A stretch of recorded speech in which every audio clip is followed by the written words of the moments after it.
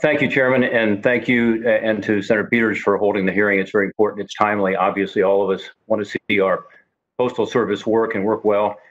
And let me just give a shout out to David Janis, who's our letter carrier, and to all the letter carriers and all the postal workers, because I do think, particularly during this pandemic, they're more appreciated than ever. And so the men and women who you lead, Mr. DeJoy, please pass along to them our thanks. I like having this hearing now because I think there's been a lot of misinformation out there, and I like getting to the facts. One of the facts I've learned this morning is that you started 67 days ago, and much of what we've been talking about in the media, at least, including the blue boxes and the sorting machines, that happened before you got there, and it was part of a plan. I knew the former Postmaster General. She came up through the ranks, was not a political person at all. And anyway, that's helpful to know that that's what's going on. It's also helpful to know that you were appointed by the Postal Board of Governors and that's a bipartisan group. In fact, we confirmed those people. And it was a unanimous selection. And I guess it's based on your being a logistics expert. And just hearing you this morning, I can tell you got a passion for the logistics side of things.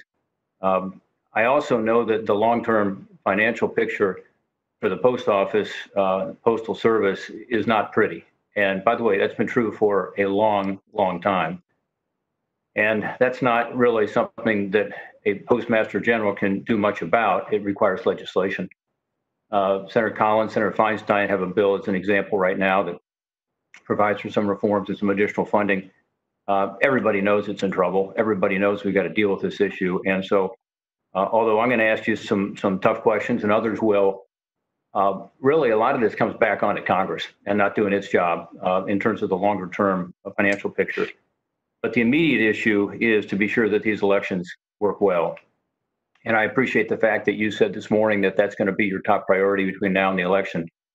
Every one of us on this panel, I hope, want to be sure that we have the ability to have an election that is well run, where people have their votes counted.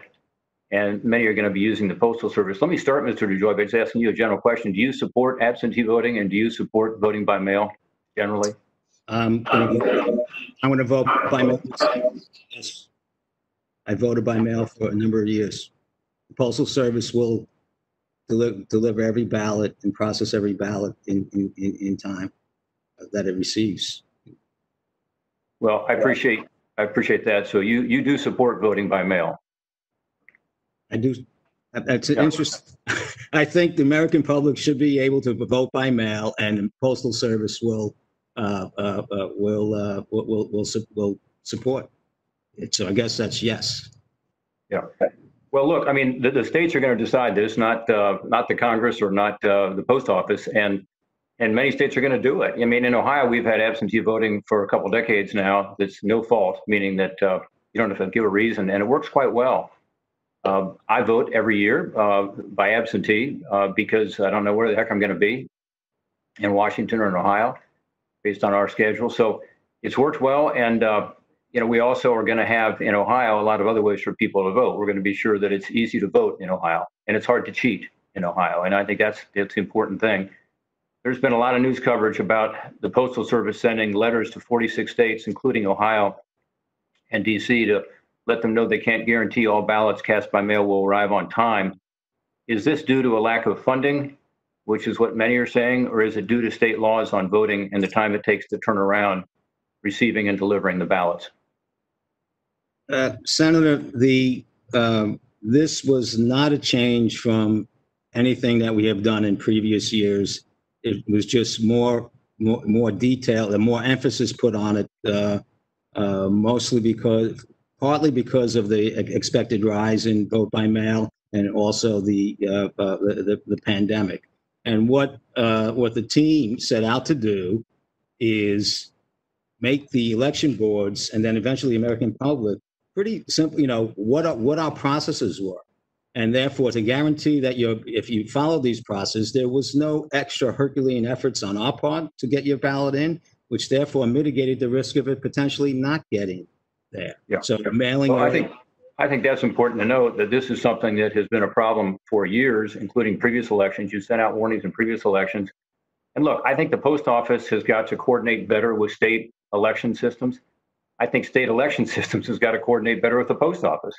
I mean, in Ohio, as an example, the time frame between when you can cast your ballot and when it is postmarked, and you can get a ballot as late as Saturday before the election, and to get that to the post office and back to you, and then date stamp before Monday, is very hard to do logistically. I think that's one of the things that your letter pointed out was to these state systems, be sure and leave adequate time. Is that accurate?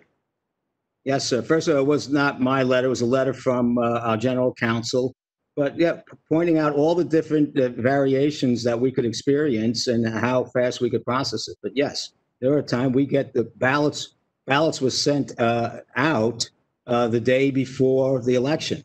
It's almost impossible for the voter to vote, for the ballot to get to the voter, for the voter to vote, and for it to get back in time for the election.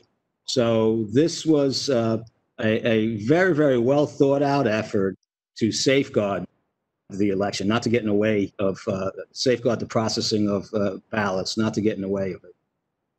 What advice would you give voters? This is an opportunity for you to speak to the voters of Ohio and the country.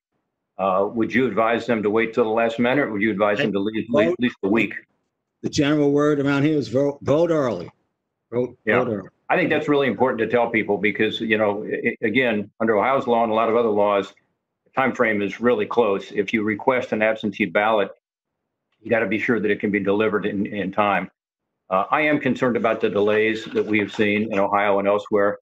We have a number of veterans who've contacted us and said they weren't able to get their medication, and there's some just heartbreaking stories.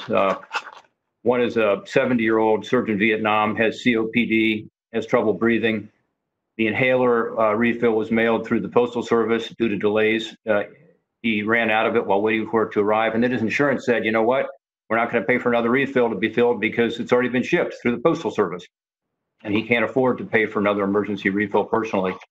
Let me ask you about that, particularly the veterans' medications that are shipped through the mail. Are you focused on that issue, and what can we do to correct that problem?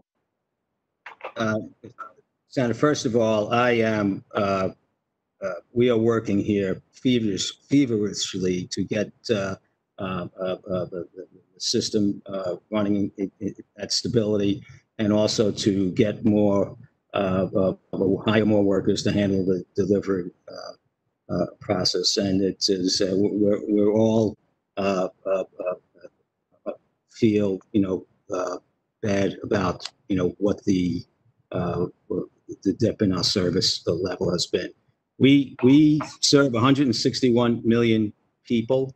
We still deliver at 99.5% of the time. We have significant efforts to continue to improve on that process, and everybody is working here feverishly to